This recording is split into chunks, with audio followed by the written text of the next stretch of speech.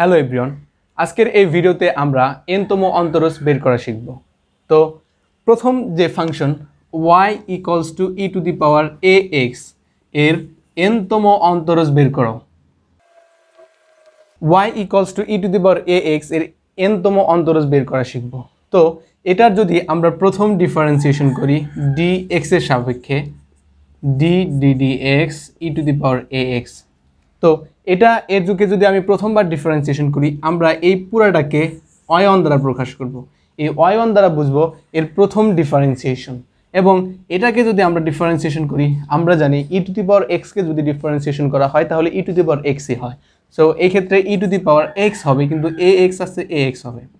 তো আমাদের কথা ছিল e⁻x হইতে হবে, কিন্তু এখানে x নাই, এখানে আছে ax। সো একে যদি আবার ডিফারেন্সিয়েশন করি এ তো কনস্ট্যান্ট থাকবে এবং x কে করলে হবে 1।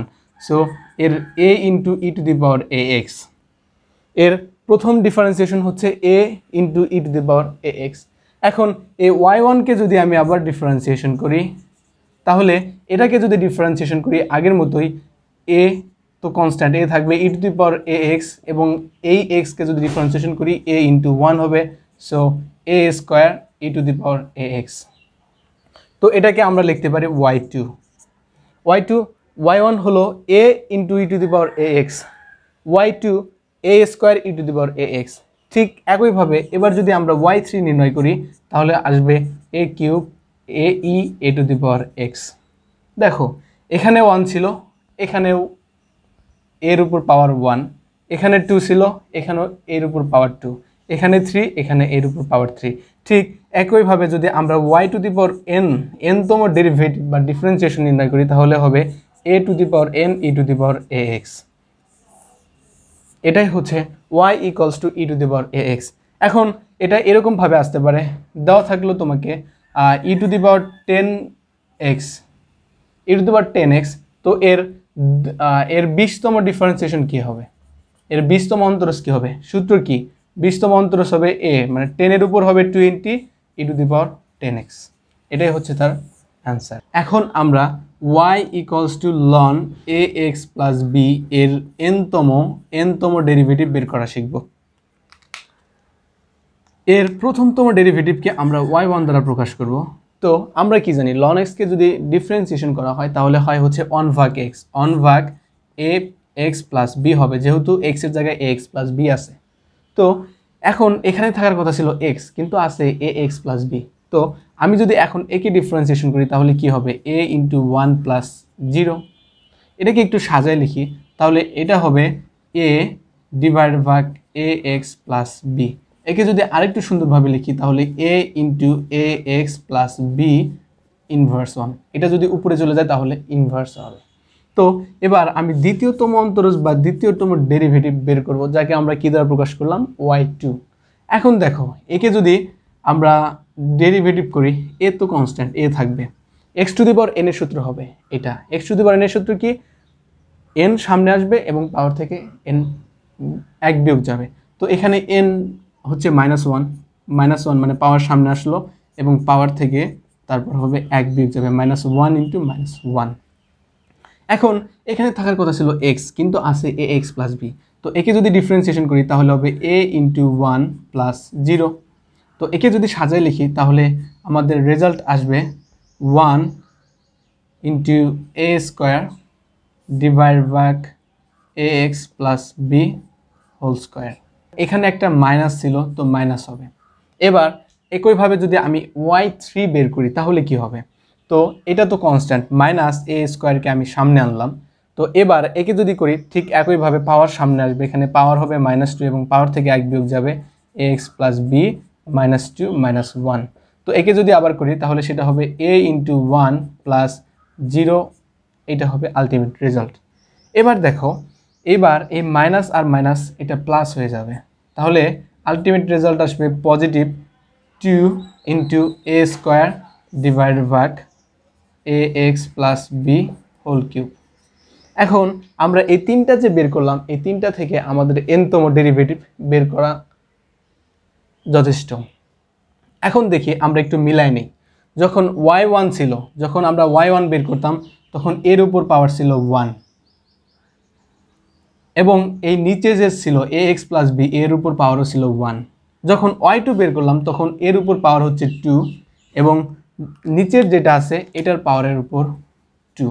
এবার যখন y3 বের করলাম তখন এর পাওয়ার ছিল 3 হবে এটা, এর পাওয়ার হলো a গুণ করে 3 হবে, এর পাওয়ার হলো 2 ইন্টু a কিউব এবং নিচেও ছিল কি a কিউব। তো আমরা বলতে পারি না যদি y to the power n বের করি তাহলে কি হবে a to the power n ax plus b to the power n এতটুকু হবে। কিন্তু আবার আমরা দেখেছি কি একবার প্লাস ছিল, প্রথমবার কি ছিল প্লাস, দ্বিতীয়বার মাইনাস, তৃতীয়বার প্লাস। যখন n এর মান বিজোড় ছিল তখন সেটা ছিল প্লাস, যখন n এর মান জোড় ছিল তখন ছিল সেটা নেগেটিভ। তো আমরা একে এভাবে প্রকাশ করব -1 ইন্টু n মাইনাস 1। দেখো n এর মান যদি 1 হয় তাহলে -1 এর উপর 0 মানে কি সেটা পজিটিভ, এবং n এর মান যদি 2 হয় তাহলে n এর মান 2 হলে এটা হবে মাইনাস, আলটিমেট রেজাল্ট হচ্ছে মাইনাস।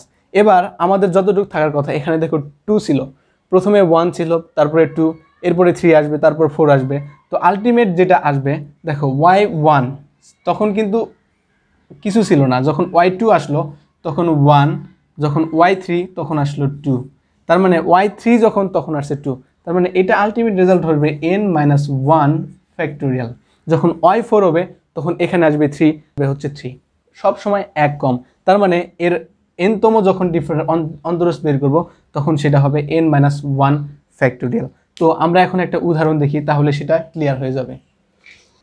তোমাকে একটা function y equals to ln 5x plus 10 দিয়ে বললো এর 50তম অন্তরজ কি হবে। এর 50তম অন্তরজ কি হবে দেখো সূত্র ফেলবো, জাস্ট ইজি। আমাদের কি ছিল a to the power n, a কি a হচ্ছে 5, তার মানে 5 টু দি পাওয়ার 50, এতটুকু কমপ্লিট। এবং নিচে আসবে কোনটা এই টোটালটা 5x প্লাস 10 এবং এর উপর পাওয়ার কত হবে, এর উপর n, n মানে কত 50। এবার ছিল -1 to the power -1 to the power n-1 মানে 50 -1 এবং n-1 ফ্যাক্টোরিয়াল, n হচ্ছে 50 সেখানে -1 ফ্যাক্টোরিয়াল। তো আলটিমেট রেজাল্ট হবে এটা হবে -5 to the power 50 divided by 5x plus 10 to the পাওয়ার 50 গুণন 49 ফ্যাক্টোরিয়াল। এটাই হচ্ছে তার অ্যান্সার। এবার আমরা আসি y equals to sign ax plus b এর nতম ডেরিভেটিভ, এর nতম ডেরিভেটিভ বের করা শিখব। এখন এর প্রথম যদি অন্তরজ বের করি y1 সাইনকে যদি ডিফারেন্সিয়েশন করা হয় তাহলে হয় cos, সো আমরা লিখব cos ax প্লাস b, কিন্তু এখানে থাকার কথা ছিল x, আছে ax প্লাস b। তো একে যদি ডিফারেন্সিয়েশন করি তাহলে হবে a ইন্টু 1 প্লাস কনস্ট্যান্ট করলে হয় 0, অর্থাৎ এটাকে আমরা এভাবে লিখতে পারি a cos ax plus b। এটাকে আর একটু সুন্দরভাবে লিখব, একে আমরা সাইনের আকারে প্রকাশ করব। সেটা দেখো এভাবে লিখতে পারি কিনা, একে আমরা লিখব a into sign π/2 plus ax plus b। দেখো এটাকে কিন্তু ইজিলি এভাবে লিখতে পারি, কেন সাইন π/2 যেহেতু বিজোড় তার মানে কি সাইনের কোঅর্ডিনেট চেঞ্জ হবে, সাইন থাকলে কি হবে কজ হবে। এখন সাইন এটা কি, এটা হচ্ছে পায়ের 90 ডিগ্রি চাইতে বড়, তার মানে সেকেন্ড কোঅর্ডিনেট, আর সেকেন্ড কোঅর্ডিনেটে কিন্তু সাইনের মান পজিটিভ, অর্থাৎ আলটিমেট রেজাল্ট সাইন পরিবর্তন হয়ে যাবে কস, মানে এটাই থাকবে। তো এইটা আর এইটা হচ্ছে সেম জিনিস, এই দুটা একেবারে সেম, বুঝতে পারছো? তো এবার আমরা কি করব, এর y দ্বিতীয়তম অন্তরজ বের করব। দ্বিতীয়তম যদি অন্তরজ বের করি তাহলে এটা দেখো a sign, a constant a থাকবে, তারপর সাইনকে যদি আমি করি আবার কি হবে cos π/2 plus ax plus b। এখন এখানে থাকার কথা ছিল x কিন্তু আছে π/2 প্লাস ax প্লাস b। তো একে যদি করি π/2 একটা কনস্ট্যান্ট, একে করলে হবে 0 প্লাস a একটা কনস্ট্যান্ট x যেহেতু সাথে আছে x কে করলে 1 এবং b কে করলে হবে 0। তো এটা আবার যে ফর্মে আসে সেটা হচ্ছে a square cos π/2 plus ax plus b, ax plus b। এখন এটাকে দেখো আমি এইভাবে লিখতে পারি কিনা, a square sine ax plus b plus 2π/2 অর্থাৎ আমরা একে পাই আকারেও লিখতে পারি। কেন? এটা কিন্তু দুটো একই। cos π/2 plus ax plus b, এর মানে cos π/2, cos এখানে কি চেঞ্জ হয়ে যাবে, সেখানে সাইন হবে। সাইন কি হবে? নেগেটিভ সাইন, তাই না? নেগেটিভ হয়, সাইনের মান নেগেটিভ কোন কোয়াড্রেন্টে? থার্ড কোয়াড্রেন্টে। তো একে আমরা এভাবে লিখতে পারি না, a square sine ax plus b plus toys π/2 মানে হচ্ছে পাই। পাই থাকলে তো আর সাইনের মান চেঞ্জ হবে না, সাইনই থাকবে এবং শুধুমাত্র এইটা চেঞ্জ হয়ে যাবে। ঠিক একইভাবে যদি আমরা y3 বের করি তাহলে এটা আসবে a³ sign ax plus b plus 3π/2। এটা আসবে কেন? যখন এখানে y1 ছিল তখন দেখো এই পায়ের সামনেও কিন্তু 1 ছিল। আবার যখন আমরা y2 বের করলাম এখানে 2 ছিল, দেখো এই পায়ের সামনেও কিন্তু 2 এসেছে। এবার যখন y3 বের করব তখন পায়ের সামনে 3 আসবে। তো আলটিমেট রেজাল্ট হবে, এখন যদি আমরা y⁴n বের করি তাহলে কি হবে? a⁴n, কারণ এখানেও 3 এখানেও 3, এখানে 2 এখানেও এর উপর 2, এখানে 1 এখানেও এর উপর 1। So a⁴n sign ax plus b plus 2 ছিল, দেখো এখানে যেহেতু n আছে কি হবে? n π/2, এটাই হবে তার n-তম অন্তরজ। তো আমরা একটা উদাহরণ দেখি তাহলে বিষয়টা, তো আমরা এখন একটা উদাহরণ দেখি তাহলে সেটা আমাদের জন্য উপকারী দেবে। তো y equals to sign 5x plus 10 এর 35তম অন্তরজ বের করো। এখন দেখো আমাদের সূত্র ছিল কি? a⁴n, a মানে কি? x এর সহগ। তো 5 যেহেতু n হচ্ছে কি 35তম বের করতে বলছে, 5 ইন্টু সাইন এইটাই থাকবে, তার মানে 5x প্লাস 10 থাকবে এবং 35π/2 হবে। এখন দেখো 5⁵ হবে sign into 5x plus 10 plus 17π plus π/2। এটাকে এইভাবে লিখতে পারি কিনা দেখো, 7 দুগুণে 34 আর হচ্ছে পাই যদি এক গরিব 35ই পাই হয়। তো এখানে কি করতেছে? একে একটু সিম্পলিফাই করতেছে। অথবা তুমি যদি রেজাল্ট এটা রেখে দাও, এটাও রেজাল্ট, এটা রেখে দিলে কিন্তু এটাই অ্যান্সার। অথবা তুমি যদি একে, যেহেতু দেখো এখানে কি বেজোড় সংখ্যা আছে, তার মানে সাইন আর থাকবে না, এখানে কি হয়ে যাবে? কজ হয়ে যাবে। তো তুমি চাইলে কিন্তু একে কজের মাধ্যমে অ্যান্সার আনতে পারো, অথবা চাইলে তুমি একে সাইনের মাধ্যমেও অ্যান্সার আনতে পারো।